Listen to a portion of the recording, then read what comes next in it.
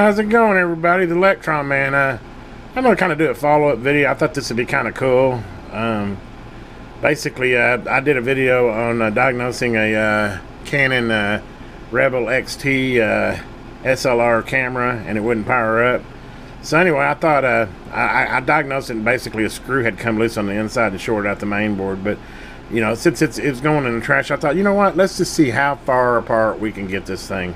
And I thought it'd be kind of cool. You know, you have these videos, what's inside. Well, this is definitely a what's inside video. So anyway, we'll start over here. I'm trying to do this by hand. Hopefully, I can keep it pretty stable. But basically, this is all the odds and ends that all the screws that it required for me to get this camera completely disassembled, and I mean completely. But anyway, that's the screw, I'll call it, bag of stuff. Here's the front part of the camera, the front piece. Here is the top piece of the camera. Kind of get a good view of all that. And here is the back part of the camera. This is the LCD part, and actually this is really easy. If you had a camera with a bad LCD, this is really was not really bad at all to pull. So if it was just a bad LCD, that would be a, and this is, I think, is good because it had a short out main board. This LCD is probably fine. But anyway, let's move on up here. Here's one of the covers on the side. I just put the compact flash card there. This is the cover for the battery. This is the viewfinder.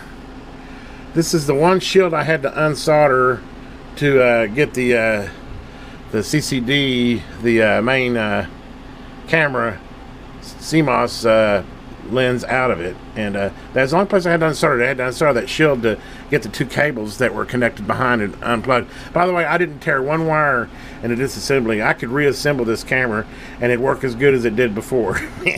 Which, well, in this case, it doesn't. But if it was a working camera, I could have took it this far apart and got it back together. It's interesting.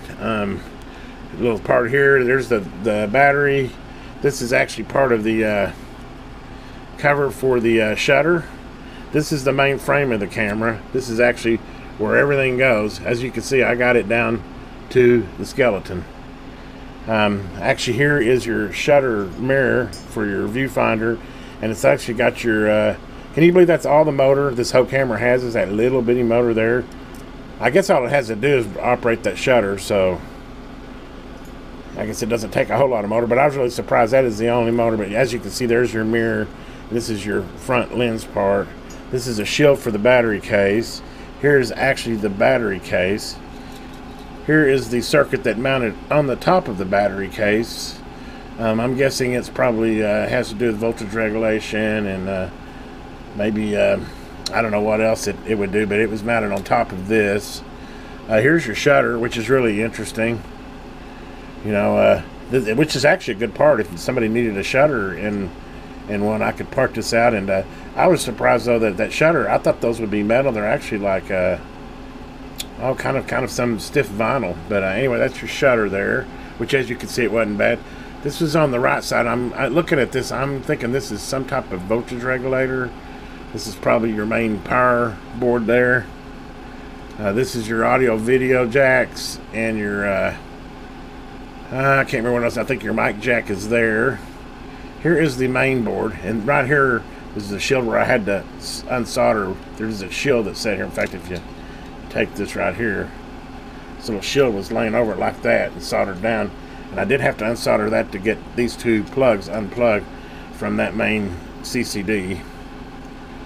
Here is a really cool thing. Here's your 8 megapixel CCD. This is why SLR cameras are so good. Look at the size of that. I don't know if you know, even like the GoPro, it's, you know, it's probably like a 1/4 inch. What is that? That's probably almost a 1-inch square CCD. That's why the resolution is so good on these cameras. Not only is it 8 megapixels, but look at the light they can collect.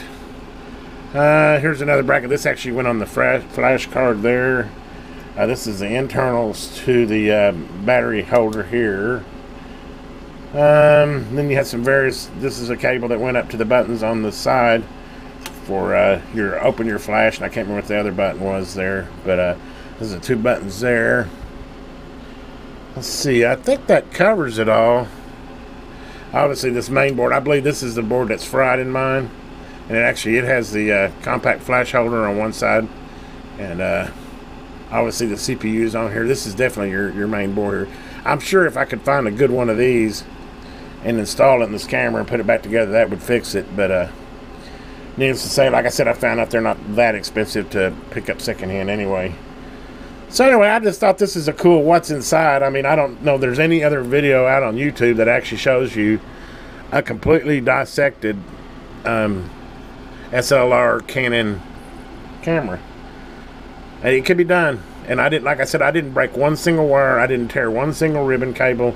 I did have to unsolder on this part here where the lens is. Those were actually, a couple of those were hardwired. And as you can see that red wire there, I had to unsolder those, but it was like 4 or 5 connections, and it'd be easy to solder it back. But that was the only unsoldering you had to do, and that's way deep down in the camera. I don't even know why you would need to replace that piece. But if you did, you could still do it. Anyway, I just thought this would be a cool video of me completely taking this camera apart.